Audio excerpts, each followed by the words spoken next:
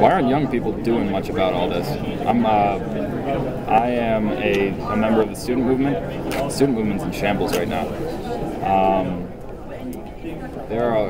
There's a lot of rampant apathy in people under 30. I don't know if that's due to ignorance of problems. I don't know if that's due to lack of education in terms of either formal or informal awareness of what's going on in the world, but I'm just wondering why I'm not seeing more individuals like yourselves getting out there and trying to change the world as opposed to just sitting idly by and being a part of it.